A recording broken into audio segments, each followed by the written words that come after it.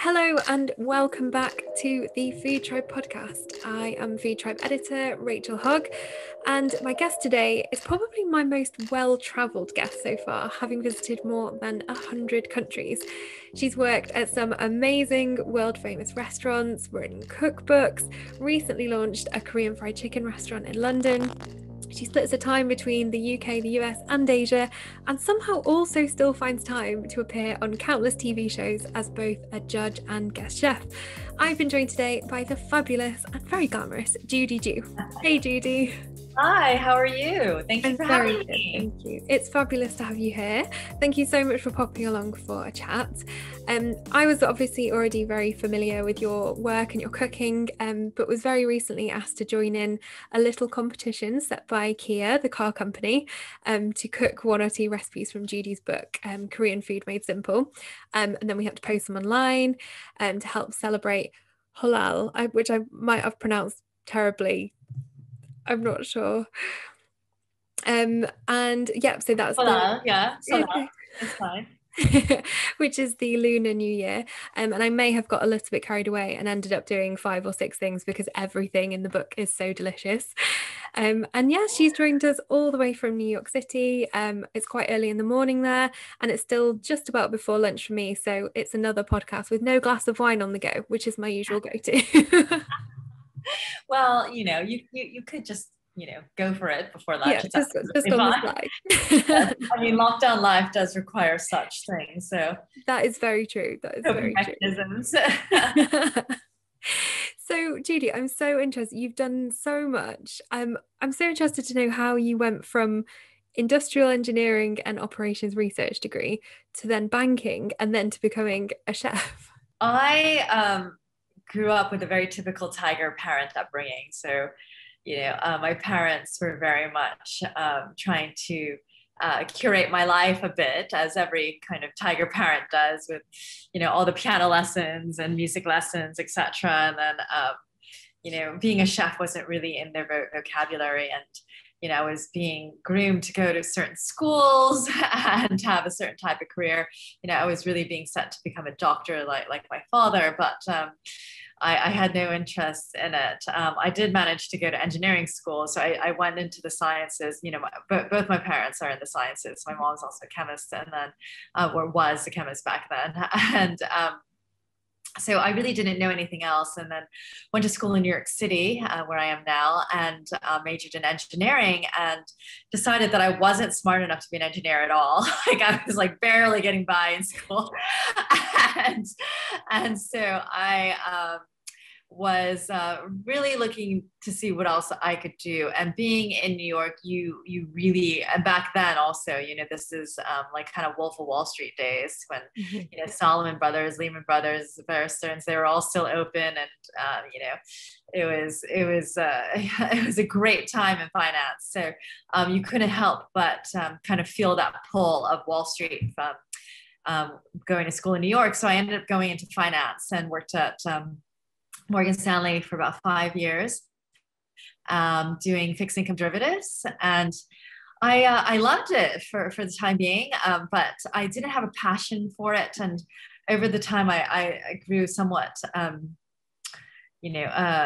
just disenfranchised with the whole industry. I was like, I don't love this. I don't, I love some of the people I work with. I love learning, but I don't have a passion for finance. Like I wasn't driven or like genuinely interested in it. I didn't want to read about it in my free time. I always was picking up cookbooks or cooking magazines or, reading like the latest trends in restaurants. Back then there was a guy called Zagat's. So I was always looking at Zagat's. And I just kind of came to like a crossroads and had this epiphany, and I was really not liking my job, and I decided to quit. And I went to cooking school here in New York at the French Culinary Institute, now known as the International Culinary Center, and I never looked back.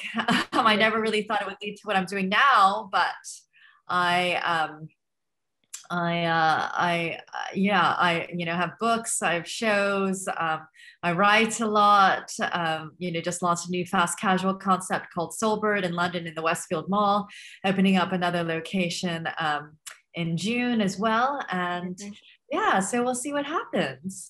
It's so good. And what was your time like at the French Culinary Institute? And you went straight from there to Saveur magazine, didn't you? Like Yes. how was working for one of the biggest food mags in the US? Oh gosh. Well, I loved cooking school. It was so much fun. And I had the best time. I mean, I think it was one of my favorite times of, because I think like going back to school when you're older, you actually appreciate it more. Yeah, yeah, I get that. And you're just like, and I went to cooking school for patisserie arts, so I was making literally everything, cookies and stuff, and using like my science background and my chemistry knowledge to apply to the kitchen. So I absolutely loved it. Plus the creative element, particularly in pastry, it's all about decorating and making flowers and piping work, etc. And so I had the best time, and I did well. And then I worked at Slow Food USA as well as Saveur magazine. And this is back when Saveur was, a really high-end aficionado National Geographic of food type magazine, when Coleman Andrews, the founder and editor-in-chief, was involved. So that was really the glory days of Saveur. And I loved it because I was learning so much, and I was learning about new cultures and new countries, and traveling the world through the lens of food, and researching the history of different countries through their food, because food really tells a story of a country. It tells a story of feast and famine and occupation, spice and trade routes, and colonization, everything. It's all seen through the food, and the food was influenced through all of these things. Incredible. And you've also worked at loads of restaurants in the UK. You've worked at a lot of Gordon Ramsay's restaurants. Have you got a favorite of his that you worked at, and why? I mean, I worked for Marcus Waring's restaurant back then. I think it was at where was he? Marcus Waring was at was it Mark? I can't, God, so long ago. When it was Marcus Waring at, I can't, well, anyway, when he was still part of the Empire, I worked there for a bit, and I really got to, I didn't work with Marcus too much, but I got to work with Chantal Nicholson, who is amazing. I absolutely love her. And she's so incredibly inspirational and such a wonderful person also. And she's so incredibly passionate for what she does. And she's detail oriented and meticulous, and such a great mentor and teacher. I still look up to her to this day. And what she's doing in the realm of sustainability, I think, is extremely important and admirable during this time as well. 100%. And on top of all of those places, then you've also spent time at the French Laundry, the Fat Duck, and were you exec chef at the Playboy Club as well? Yes. That must have been an experience. Oh yeah. I mean, yeah, it's so funny because I thought long and hard about that job role, because obviously it's the Playboy Club and has all kinds of, like stigma against it, etc. And I do consider myself a feminist and for women's rights. And I was like, do I want to work for Playboy? But Playboy really isn't anything bad in the 21st century. I mean, it's quite coquettish and nostalgic, and they went under, like the magazine and everything like went bankrupt because they couldn't compete, because they're not racy enough. They weren't dirty enough and hardcore enough. You know what I mean? So they're actually like I swear to God, like the bunnies, weren't even like, I wear less clothes on the beach. Literally, then the bunnies are in 1970s style one pieces, and 2 stockings, and nothing's high cut, and everything is,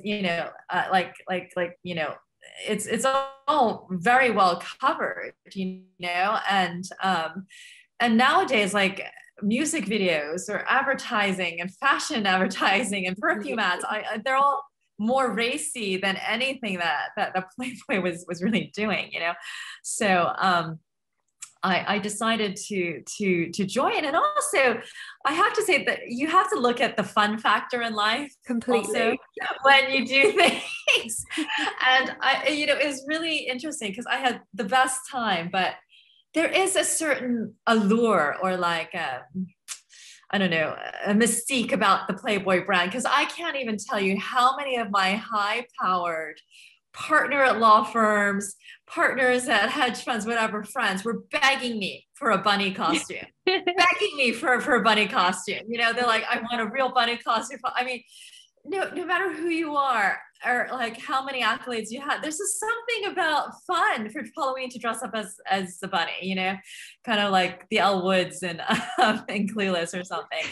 And I don't know, there's this like mystique about it. So I had a great time. And also I really studied the brand too.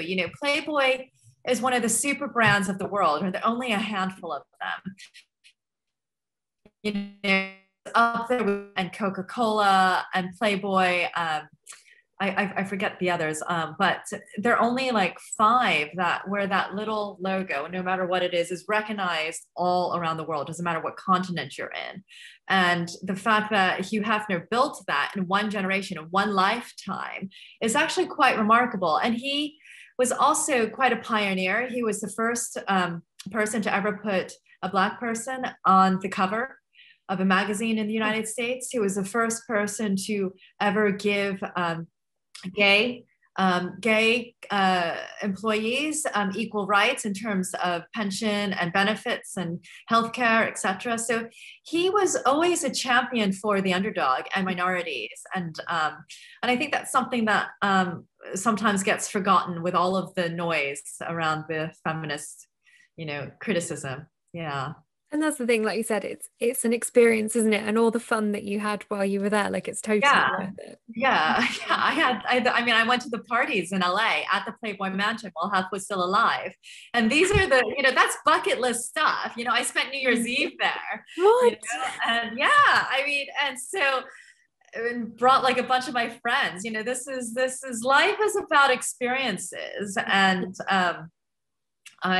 I had the best time, and I got to spend some quality time with Hef also, but before he died, which was, he's so incredibly impressive. And even in his old age, he never lost a beat, and incredibly smart. Like he just had such an aura about him that, it was just a genius, really. I mean, anybody can build a brand like that at that time globally and did incredibly well was really quite a visionary.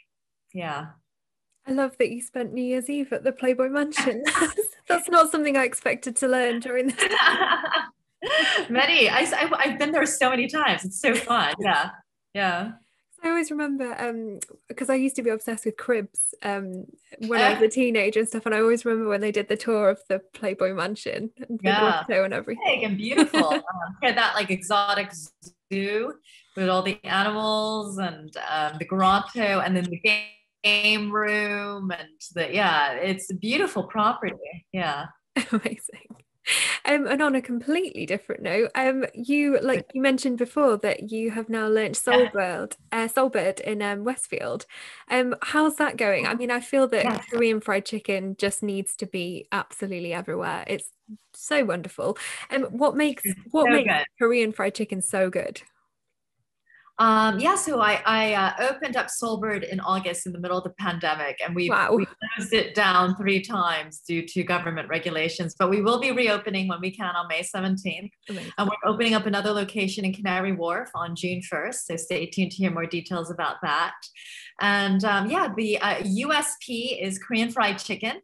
It's the better KFC, if you will. And the 2 things that make Korean fried chicken different and better than any other fried chicken in the world, I would say, number 1 is that extra hard, cracking, crunchy crust. It's double fried, and it is known to have a very, very thin crust, which is what makes it so addictive. And also the sauces. So Korean fried chicken is usually It comes drizzled and tossed in different sauces. We serve ours on the side because we want people to be able to pick and choose, etc. But the sauces are really what make it so incredibly addictive. And of course, the sauces are made with really typical Korean aromatics and ingredients like gochujang and garlic and soy and ginger. So finger looking good, if I can steal their tagline. Amazing. I think you can. Yeah, the gochujang sauce from your book is just, it is addictive. It took me back to Seoul, and just being on Oh, the streets, kind of tucking into the Korean so fried chicken and fun. stuff. It's incredible. And you've done a lot of food tours around South Korea. What would you say are some of the most interesting dishes that you've tried while traveling in South Korea? Oh gosh. I mean, whenever I go to Korea, I try something that I've never seen before every single time. The depth and breadth of what they harvest there truly is incredible. It's a peninsula, so they harvest everything from the sea. It's very mountainous. So you have mountain vegetables and root vegetables, valleys, fields, everything. And Koreans do eat absolutely everything. I would say the most interesting things have to be some of the vegetables. Korea has a history of Buddhism, so vegetarianism and vegan cuisine is very much ingrained in the culture. And because of that, yields a grand bounty of things that are harvested from the earth. And just something like the lotus plant. We eat the leaves, we eat the bulb, we eat the flower, we eat the root, absolutely everything. And it's something that's so beautiful, and it tastes so delicious and has wonderful textures, and it's visually stunning. Also many different kinds of ferns and bracken roots, and medicinal things that date back to Oriental medicine, such as ginseng, is also really, really wonderful. All the different types of honeys that I've tasted are gorgeous and ridiculously fragrant as well.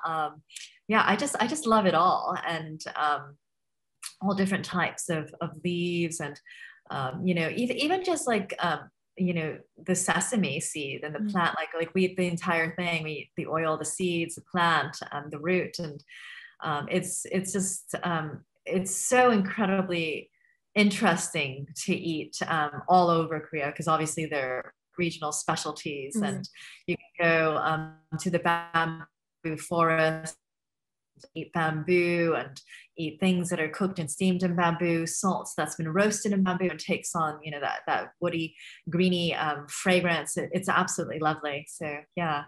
Wow.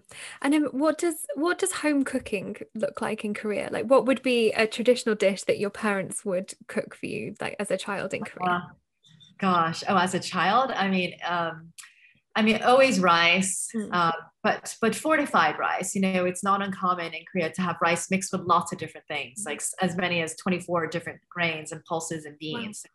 It's really good for you. So lots of ancient grains, barley, seeds, amaranth, sesame, beans, lentils, etc. Brown rice, all different things mixed in. And of course, kimchi. Kimchi is always on the table, 365 days a year, every single meal. And when I was little, my mom used to just wash it off so it wasn't that spicy. So she just kind of rinsed it in water. And so I just had like little crunchy pickles to eat. And my after school snack was actually just like a bowl of water with rice, so like porridge kind of, and that was warm, and I used to eat that with some washed off kimchi and spam. Korea's like Wow, okay. obsessed with spam, and I grew up eating spam. And it's like a real thing, and it's considered like a luxury item in Korea. And because, Okay. I did not yeah, know that.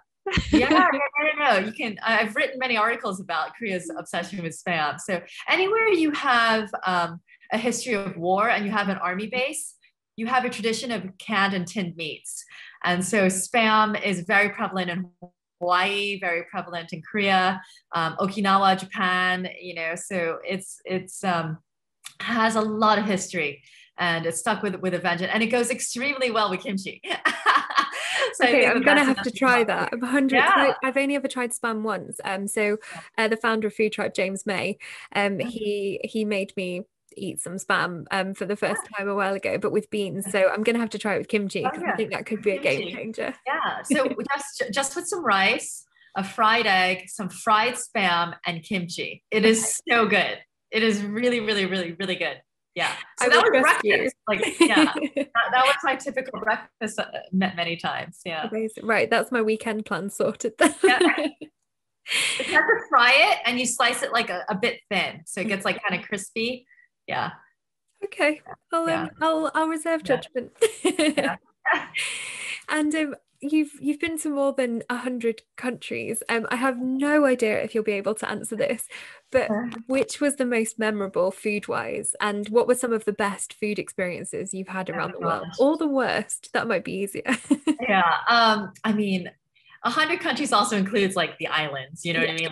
Like so it's like, and Vatican City and places like this, it counts. It counts. San Marino. Yeah. And but I would say, I mean, some of the best meals I've had in Italy, just on like a seaside shack, no name, just mom and pop cooking, whatever they catch, just kissed with a bit of lemon and a little drizzle of the best olive oil from the region, and you know local wine. I mean, that to me is just heaven. Also in Japan, I've had some beautiful meals just in Tsukiji Market. Sushi, like sushi at 5 in the morning, so incredibly fresh, Wow. perfect rice. It's just beautiful. um, I've had incredible meals obviously in Korea also, but again, just at a shack next to a rice paddy in the middle of the countryside, where just like one lady is the waitress, she's the chef, she's the she's everything. It's just like one old lady working there, and that's it. She takes your order, she walks away, she makes it, she delivers it. It's incredible. Wow. The most gorgeous meals. And I don't know. God, there's so many places that I absolutely love to eat. And then you can go obviously to the high end spectrum and start talking about like all the fancy Michelin star dining experiences and like San Sebastian and also Italy and Japan and Korea, etc. And let me see, places where I've struggled with food. I would say maybe. Maybe some countries in the Eastern Bloc. I don't, Yep. and some of the countries in Central America. Yeah, where it's just kind of like rice and beans and ceviche, which is beautiful ceviche. But after you've had ceviche for like 20 days or like however long you're there, you're like, I need something else. And it's just like rice and beans, which is delicious. But then you kind of like start craving other things. And you've done countless Mhm. TV shows over the years, so both as a judge and competing on things like Iron Chef. And what are some of the secrets behind making a cooking show, or consequently judging a food show? So, for instance, I only found out quite recently that the food that they eat on MasterChef when they're judging is usually stone cold, because obviously it takes kind of a Oh while to yeah. put everything together. So, I'm just really intrigued what your experiences have been like kind of being in food media. Yeah, yeah, you eat a lot of cold food. You eat a lot of food that is undercooked and questionable. You eat a lot of food that tastes awful, depending on the show. Um, and yeah, because I mean, I would have to say that I've been lucky that most of the food shows that I've judged have put out amazing food and really good food. But it's cooking under ridiculous circumstances, and not under normal circumstances, and usually with absurd ingredients. And so you're gonna get weird stuff. I've eaten like, what do you call, gastrique sauces made of gummy bears, and like, because Mm. it's giving candy, or like things cooked with Skittles, or something. And I'm watching like chefs like take out and pick only the yellow ones because they're trying to get the lemon, and all the other flavors are weird, and like the lemon lime ones, and like yeah, it's so much easier to judge, obviously, because you just sit there and eat to come up with like witty commentary, which is pretty easy. To cook in such conditions is definitely stressful. Yeah. Yes, we've done bits and bobs in James May's bunker kitchen, which is basically just an underground windowless room which has like a cooking desk and an induction hob on it, and that's basically it, like no hot running water or anything. And again, I think people are just like, oh, why aren't you creating like a three-course masterpiece now? It's like you try cooking in that kitchen. Like Oh, seriously, yeah, beans on definitely. toast is about the most you can manage. Yeah, yeah. And people have to remember too that these are all studio kitchens. Like, nothing works well. Yes. Like, so like the blast chiller isn't cold enough. The hobs aren't hot enough. The water you have to pump it with a pedal on the floor sometimes. Because it's not. It's a set. And it doesn't work. And yeah, it's just a disaster. Yeah, But good fun though. it is. It Yeah. is. Yeah. And then I've just got a few quick fire questions which I'd love to ask. So would you say that you have a signature dish? I'm assuming probably Korean fried chicken, but I may be wrong. Korean fried chicken. Yeah. Yeah, Korean fried chicken. Also, my kimchi is very good. Like I make really good kimchi. Yeah. Amazing. Do you sell your kimchi anywhere, or have you just I don't, but I should because everybody like begs me for it whenever. Yeah. It is amazing. And what kitchen gadgets could you not live without? My microplane, rasp, grater, and I use my Vitamix blender quite a bit also. Mhm. Yeah. Amazing. What's your favorite quick and easy meal? Instant ramen noodles. Do you pimp them? Do you add anything, or do you just go straight? Yeah. I always add an egg. Sometimes that's all I have, but I always add vegetables, spinach, or scallions, spring onions, crab sticks, whatever I have in the fridge or freezer. But always like at least two eggs. Yeah. Mhm. And what's your ultimate comfort food? Oh gosh, there's a silken tofu soup called sundubujigae, which I love and I'm known to be addicted to. Whenever I go to Korea, it's the first meal that I want. Yeah. Mhm. Do you have a favorite takeaway, or do you ever indulge in junk food? Oh yeah, completely. I'm obsessed with Chinese American food. You can't get it anywhere outside America. So it's things like chicken with broccoli and like egg foo young and lo mein and bushu pork but I'm particularly obsessed with egg rolls. Yeah, so I love egg rolls. You can't get them anywhere outside America. Yeah. Yeah, I have not. It's a good point. I've never seen them anywhere outside Yeah. the No, US. it's a Chinese American thing. Yeah. Mm. And which other restaurants and chefs do you kind of enjoy going to and really admire their work? Well, Chantal Nicholson, I already mentioned her. I think her food is brilliant, particularly what she's doing with around plant-based food. Can I talk like globally, or is Yeah, this global is that's good. yeah, that's in London? Okay. I also I really like. I'm really good friends with another Korean American chef named Esther Choi. She has Mokbar here in New York, and I'm kind of her mentor. And so, but she's doing great things on the Korean food scene also. I also am good friends with Asma Khan in London, and I think her voice is very much important in terms of how she's standing up for all of like women in kitchens and her kitchen's just amazing. And she's putting out some amazing, delicious food there at Darjeeling Express. And gosh, what else? I mean, there's so many. I can't even. Sorry, it's a bit of a mean one. I know. No, it's. I also. Yeah, I mean, I think there's so many restaurateurs that I look up to. Also, I just had lunch with Drew near Parent, who's the owner of Nobu, and what he's been able to create is incredible. A testament of who he is and his talent and all the restaurants that he's owned over the years. I've had some excellent meals too here during my time in New York. And it's an interesting time during COVID because hospitality has been hit so incredibly hard. So anybody that's been able to survive really needs everyone's help right now. So I think the whole eat out to help out means more than anything right now. And I've been doing my part definitely here in New York. And It's hard. It's really hard.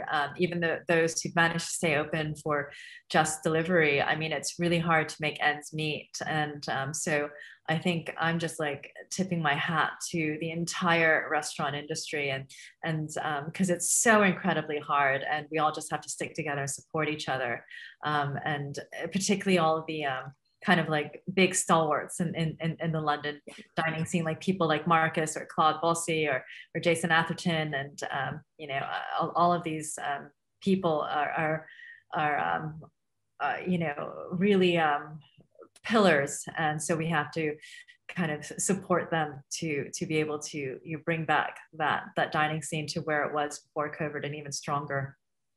I know I'm very much counting down the days until restaurants open again here. I'm just going to Oh be yeah, honest. mm, definitely. Completely. Yeah, Yeah. and I didn't know that Everywhere had opened up again in New York, so that's, yeah, it's great to know. Yeah.